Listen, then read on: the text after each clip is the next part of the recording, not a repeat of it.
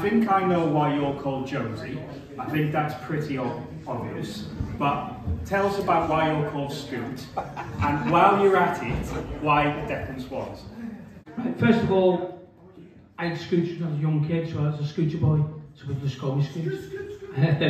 The Declan Swans, many years ago, when you had these adverts were on all the time, commercial on the telly, there was a kid called Declan Swan who was, I'm sure it was like Claims Direct, he was on every 2 minutes, Declan Swan fell off a swing, and people might remember it. So we made out that his mum got all this money and she spent it on the piss. If he did really exist, we'd be fucking gutted. Anyway, he was make-believe. We never had no comebacks. We all know the Swans. We know the songs they've been doing up and down Wrexham for ages, like Fingered, Richard Madley, and Don't Go Down the Acton Park. I mean, it's a good thing, don't go down the Acton Park. Absolutely bloody right. But look at the fucking state of us, we should have clue there. But there's one really big anthem that made you international. How do you and Jonesy go about writing a song like that? I'll be honest, it's so catchy. It's in my head all the time. I can't get it out there, especially in Philly where it was like. Well, I'll speak mine and I'll pass it to Mark because it's unfair.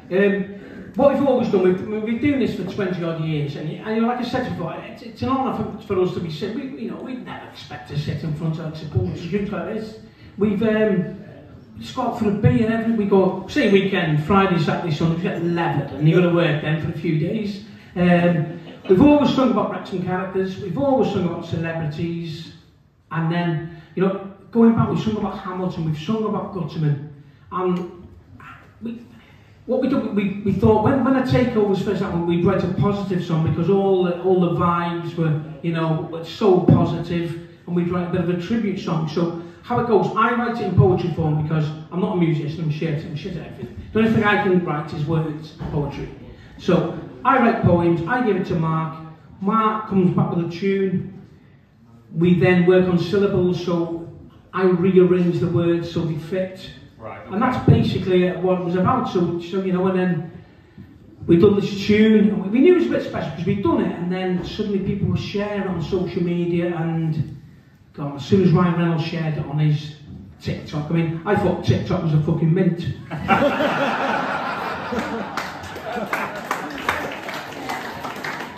So he shared it, and it just went so, we'll always be the same. The only thing I will say, we've still got a little bit, we don't do as much, the celebrities with all the hammering and the swearing, because, and the reason that, not so much selling out, it's been so nice that we've done all this sunny, and kids are sending, parents are sending their kids, like YouTube, whatever, of the kids singing the song, actually, So the last 5 or 6 songs, we don't swear anymore, and we think, oh, you know what?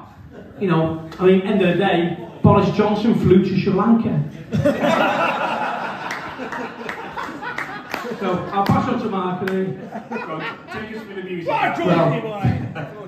take it a bit further, I played in a band for like 30 odd years, and Michael Scoot, he's always been a poet.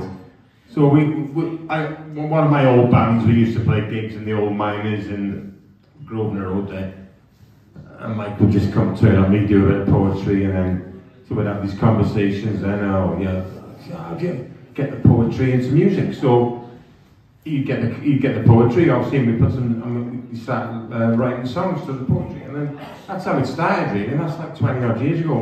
We would never have thought in a million years I'd be sitting here in front of well, we played like gigs for the Kings for the Kings of Leon and stuff like that. We played in bloody Philadelphia last week, for God's sake. But it is amazing, it's unbelievable. It's basically, we're only writing songs about working class people who are idiots. Well, Brian the Barman, he's an idiot, if you know that one.